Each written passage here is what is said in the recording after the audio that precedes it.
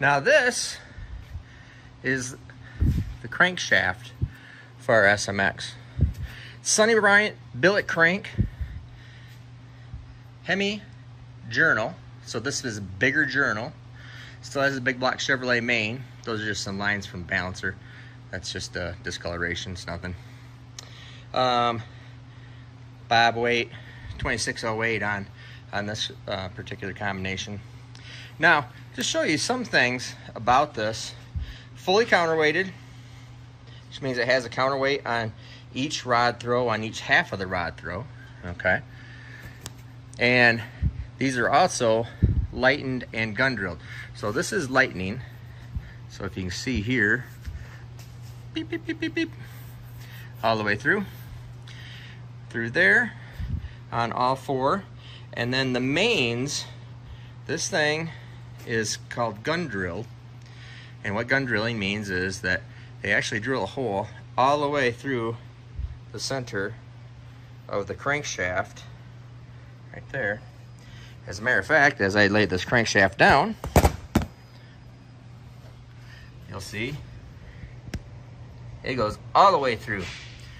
You don't put the soft plug and snap ring in here, there's a heck of an oil leak. I can tell you that right now. But anyways,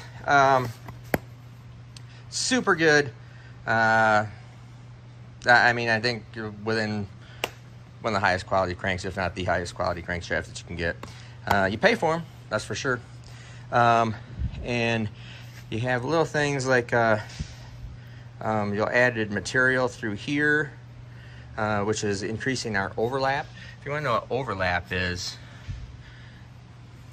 this particular stroke crank, because this is a 4500 in my personal motor, I'll probably do some explaining on that later, but this overlap right here where the rod journal actually is overlapping with the main journal.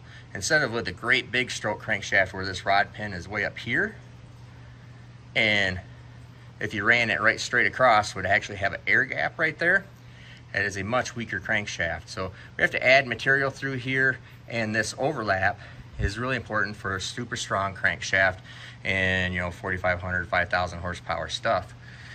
So that's what you'll be looking at, overlap. That's one of the things of just a little bit of crankshaft tech of how, you know, great big 1,000 cubic inch or 959 cubic inch, they're crankshaft breakers, and it's just the nature of them. I mean, you move this rod pin way up here, and there's just not much material. There's no overlap in this area. So my 125 stroke crankshafts, you know, this line or this overlap goes like down to here. So it keeps on getting stronger and stronger the less stroke you have.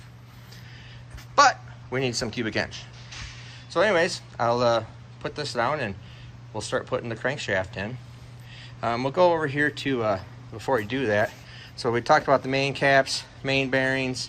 I'm not going to go over clearances and stuff because I go over that in one of my other videos. This thing does have these really cool, these are the main studs for it. This is main stud. Super good piece, and if you see here, shouldered. So this is a 5/8 diameter thread here and 1/2 inch up on top. And the shoulder allows us to locate and center up the cap more accurately. So that is why I like to have these studs go in. Struggling to get it to go back in the hole, sorry. Here, we'll just start it out over here. Or maybe I'll grab another stud. Anyways, that'll just go down and that'll sit up flush. I'll show you that later.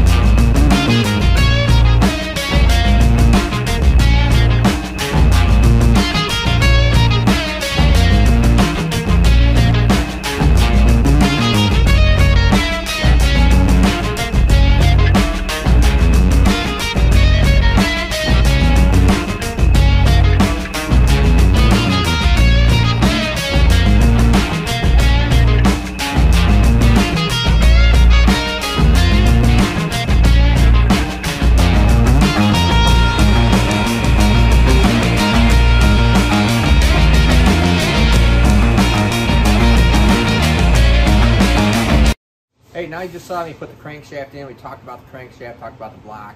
Now I'm going to start showing the other stuff. I had to change the venue here. I had to move over into my normal assembly area out of the one over there. So that's why the scenery's all changed here. So anyways, I'll grab the camera and I'll start showing you everything that's going on with the next process of pistons, rods, that rings, and that assembly.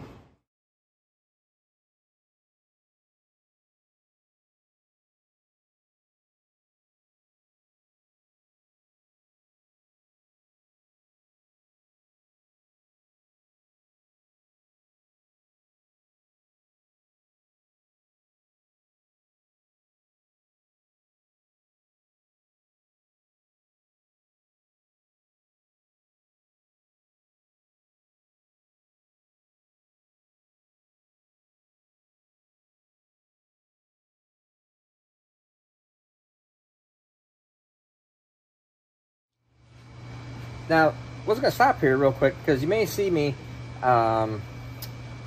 indexing the rings.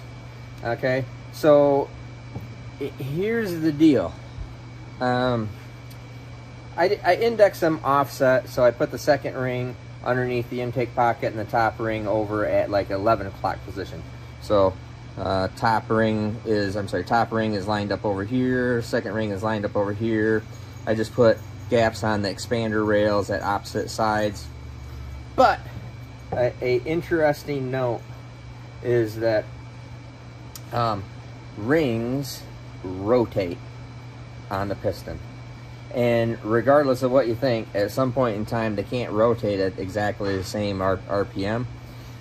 So at some point in their lives, you know, I mean, within I don't know, I think if I recall right, the number is somewhere around like 3 RPM is what they rotate at, something similar to that. But they do rotate, and at some point in time they're always going to line up. So people put a lot of emphasis on that, and there really is no emphasis to do it. I just do it because that's just the way I do it. But rings do rotate, and I don't remember the exact number. Three per minute might be a little bit high, might be a little bit lower than that. But very interesting that they do rotate. Just like to know that.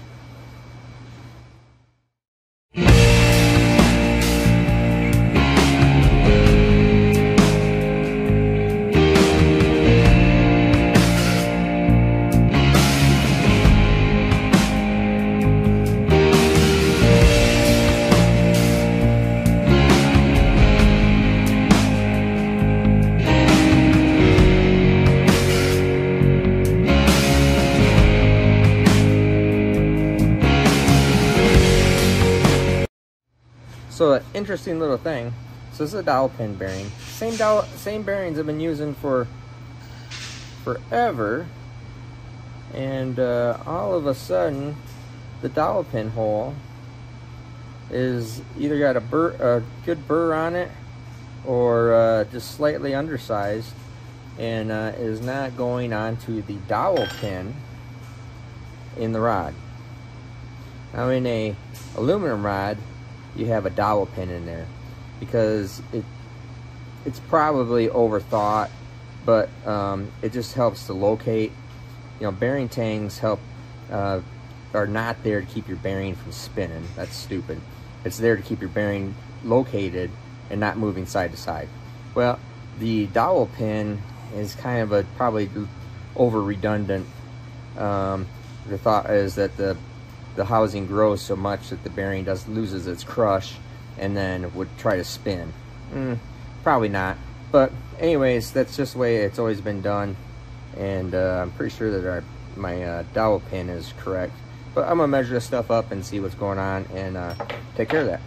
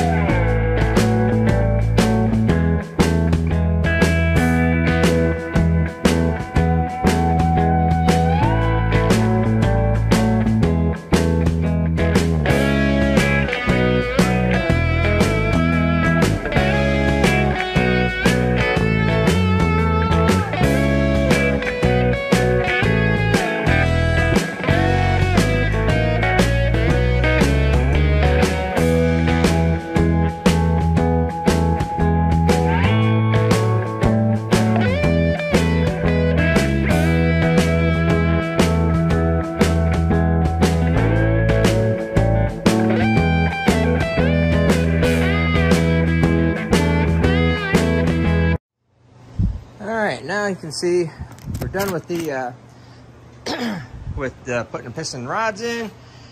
Showed you all that. Now to torque these at 105 pounds, one single motion if possible. Usually I'll give it a little bit and then one motion to it. Old style aluminum rods, you would end up having to put feeler gauges in between in order to keep the caps lined up, because they would have a straight serration on it. These MGPs have a circular serration, so they always line up properly, so you don't have to use any feeler gauges on both sides of the rod to keep things lined up and correct. So that makes it nice, a little bit quicker, easier. So we're all torqued up. I've already done all the clearances. I didn't bother showing you all that crap. And now we're going to be moving on to short block is together. I already got all plugs in, cam bearings are in. I didn't bother showing you plugs. I mean, anybody can pull a plug in. And now we will go over to, we'll start working on the front of the motor with the camshaft and the gear drive.